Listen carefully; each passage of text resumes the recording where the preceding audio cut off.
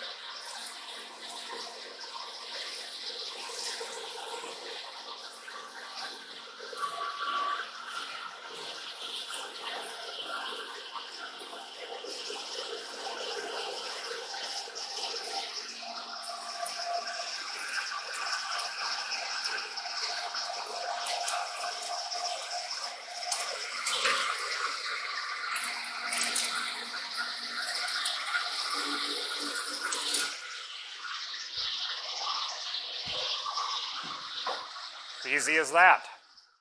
That's how I rough out a lot of my holes in stock that when I gotta go deep. This machine is just great for that. So you definitely need a turret lathe in a manual shop. If you're doing, I used to do a job where it was a 5-inch round, and I had to drill a,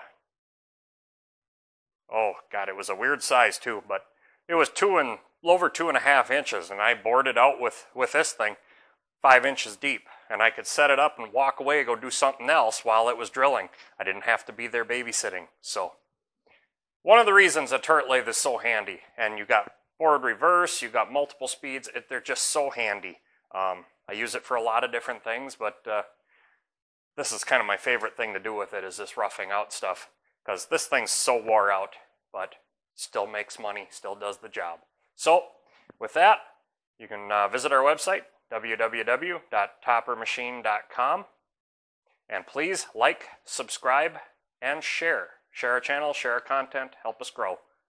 And until next time, get out in your shop and get it done right the first time.